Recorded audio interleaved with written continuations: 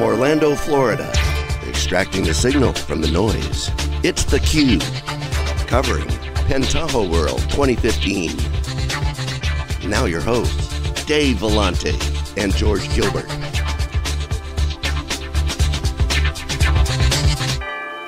Welcome back to Orlando, everybody. This is theCUBE, and we're here live at PentahoWorld 2015. This is the second PentahoWorld, about 550 customers here. Matt Cardillo is here, he's with FINRA. FINRA is a really interesting regulatory agency. Matt, welcome to theCUBE. Thank you, David. Thanks for having me. So you guys analyze 75 billion events daily, which is just a mind-boggling number, but let's start with sort of FINRA, what's it all about and what's your role? Those are exceptional days. Yeah. One of the key things about FINRA is our data, it fluctuates dramatically. Sure, based on volume, obviously. Right, so that the number you just quoted would be a high mark, which could be about 3 times the average. Okay, but still many tens of billions per day, even on an average day. All right, so talk about FINRA, what your role is. You were telling us off camera sort of how it came about. You've been there for quite a while, around 8 years now, which kind of coincided with the whole Hadoop movement. So we want to unpack some of that, but what's your role, and tell us about FINRA. Sure. I'm a software engineer by trade, and I've been doing software for most of my career. I came to FINRA in 2007, and I've worked on a number of systems. I deliver software to help analysts, examiners, regulatory analysts to do their jobs, and in terms of analyzing firm data and help provide that qualitative analysis on top of our surveillance program. So FINRA is a regulator.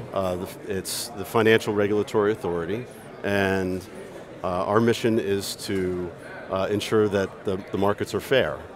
So we do that in market regulation. It is a big data problem. It always has been, and the markets are changing, and we're changing. We need to respond and change with it. So you're making sure people are playing by the rules, not gaming the system, not cheating, not doing things that you don't want them to do.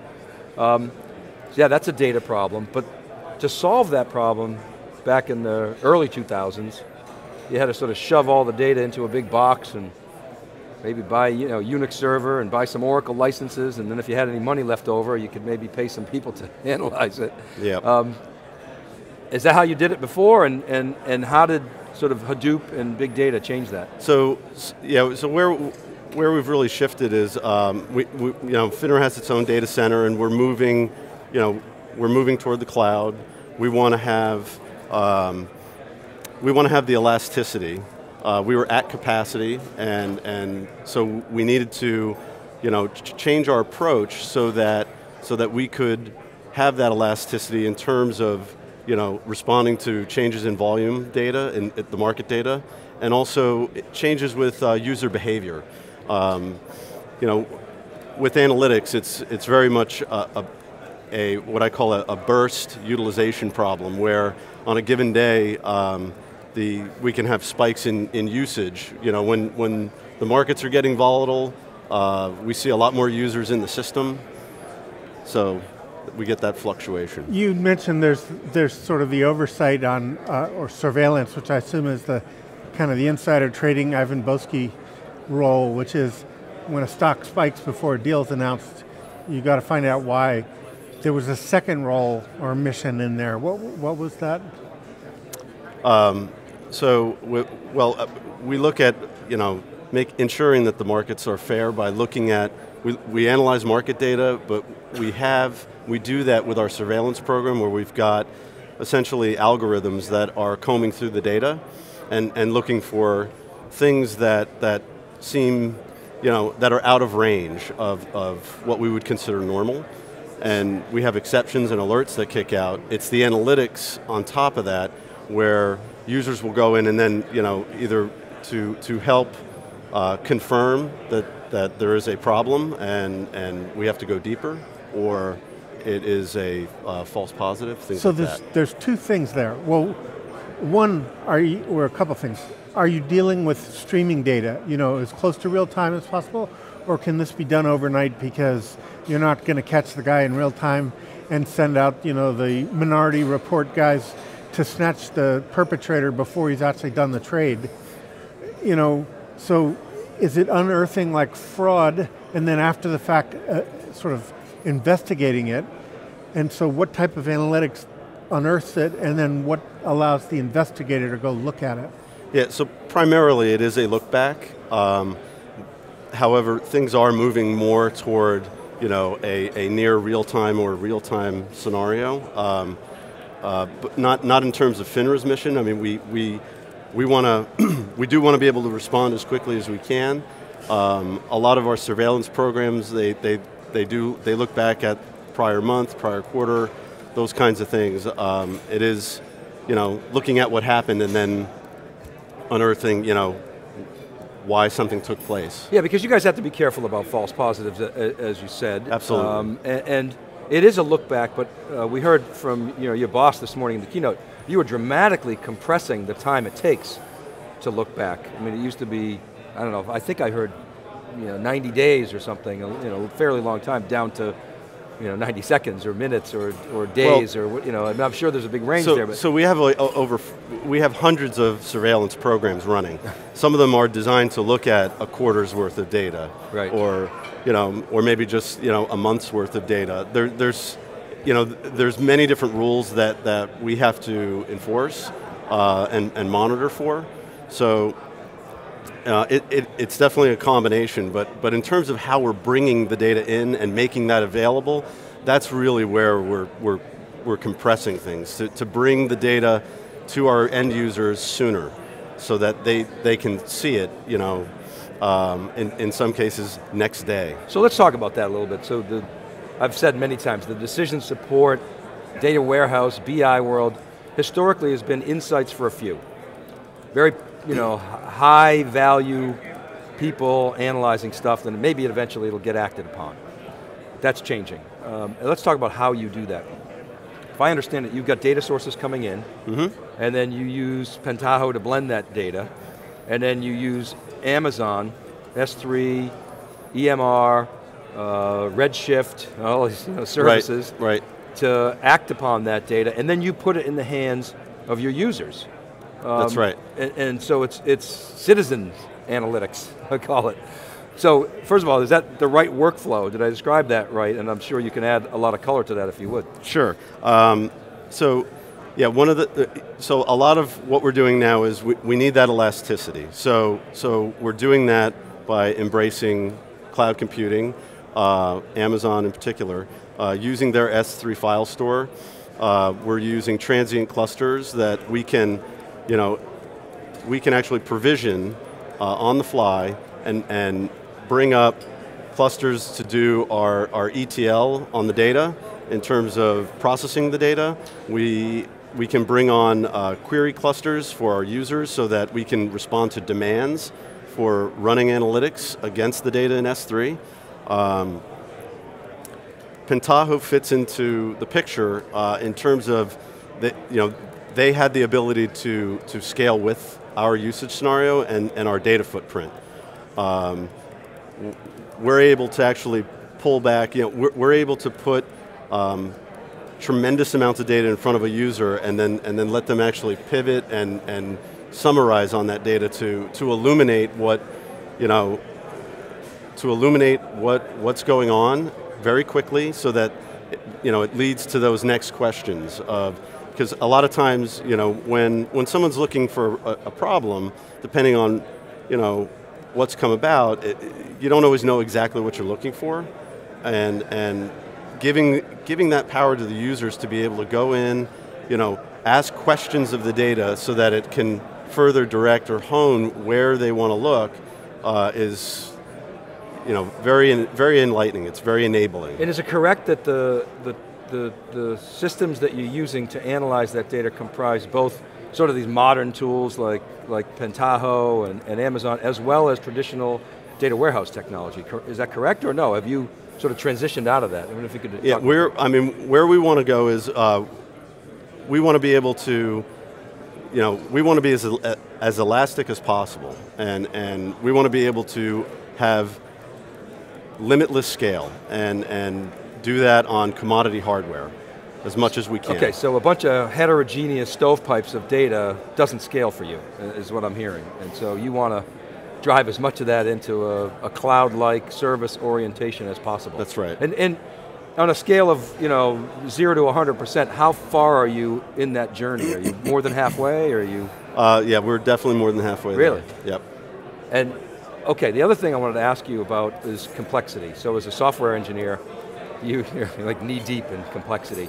And we've seen a lot of the practitioners in the Wikibon community talk about the challenges of working with big data technologies, generally Hadoop specifically. Every day there's some new project coming out and some new open source capability and with a funny name.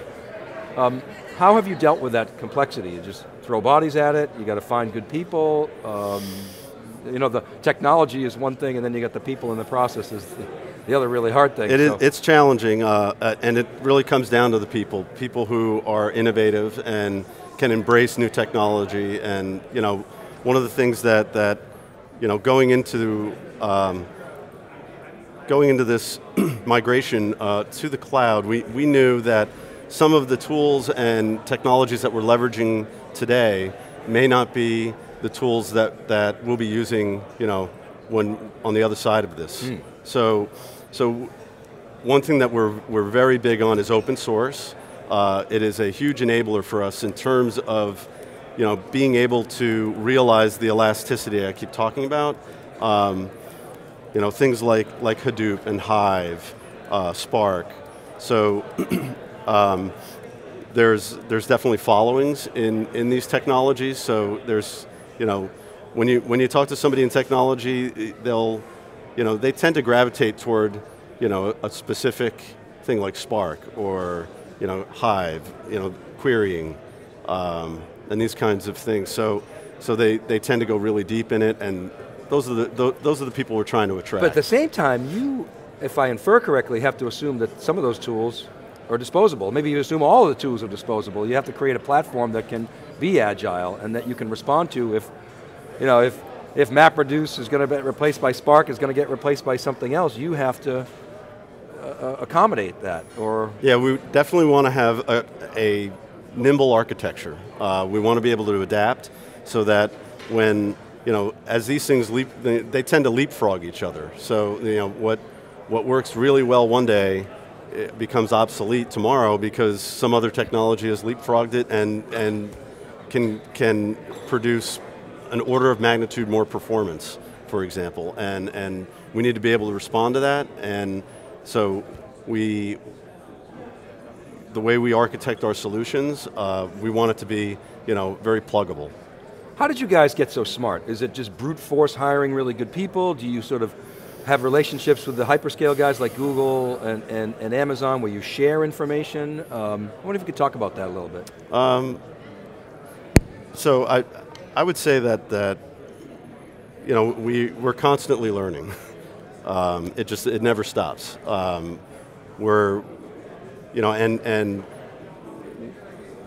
I wouldn't say when we're trying to attract talent, we're looking for people who are